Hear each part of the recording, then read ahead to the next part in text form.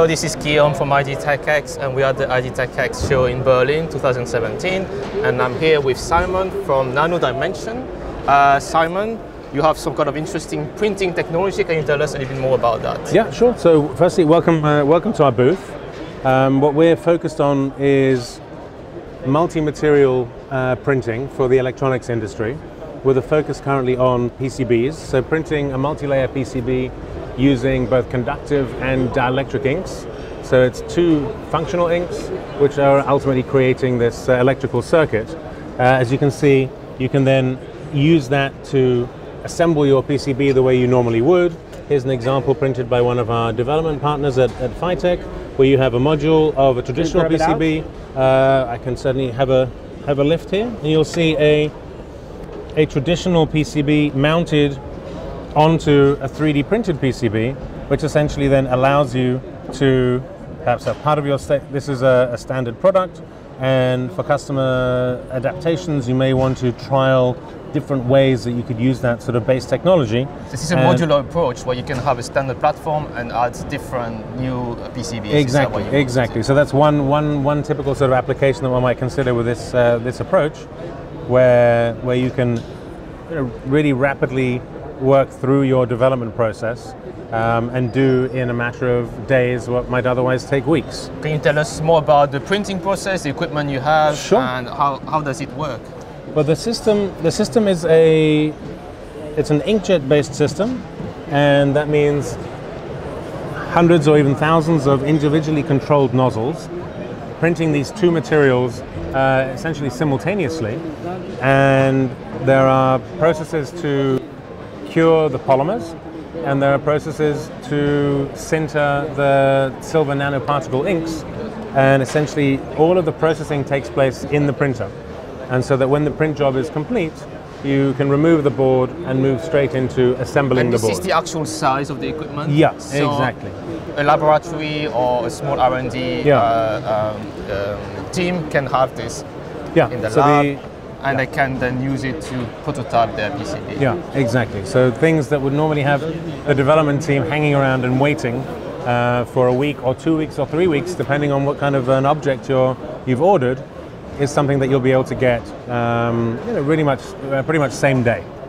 And so what are we looking at here? Is that some of the output of the printer? Yeah, so these are all, most of what you see here are traditional PCBs. So this is running from the Gerber files, the regular design files that is used in this particular industry. What has become apparent is that obviously whilst we can enable rapid prototyping of PCBs, we're now also able to start looking at three-dimensional electronics. That means non-planar, non-flat electronics.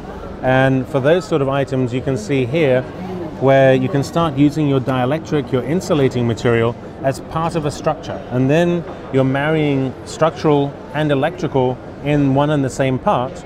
And you'll see some of the other prints we have over in the demonstration street area actually contain embedded components. Okay, let's go and have a look. We'll pop over to demonstration street, where you'll see some of the other directions, and this is really the contrast between matching an existing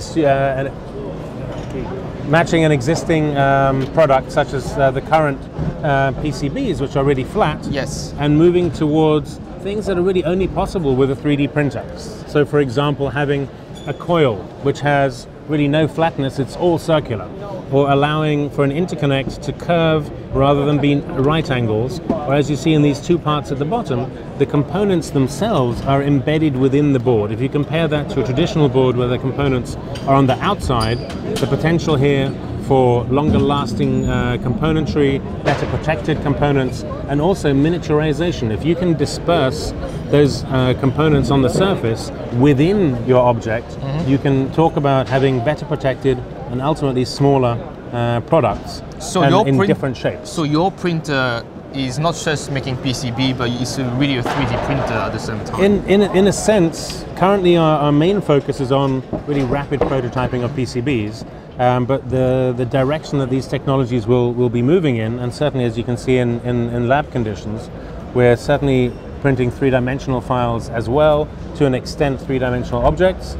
and we foresee a scenario where you will be able to have also a range of mechanical properties. So if you want to have part of your object flexible, part of it rigid, and at the same time have it be a structural component with embedded components, electrical parts that is. So we see all of these things eventually merging and really opening new horizons for the design of electrical parts, and in the end maybe the whole part itself. That's great. So what did you think of the show, and how was it for you? Well, this is a fantastic show for us, and we've now come to 3 on the trot. You know, we've been both in Santa Clara and in Berlin, and there's absolutely nowhere that compares in terms of bringing this industry together and bringing them into the same place. The range, everything from materials to technologies to customers, there's no better place to come. Okay, Simon, thank you very much. Sure. Thank you.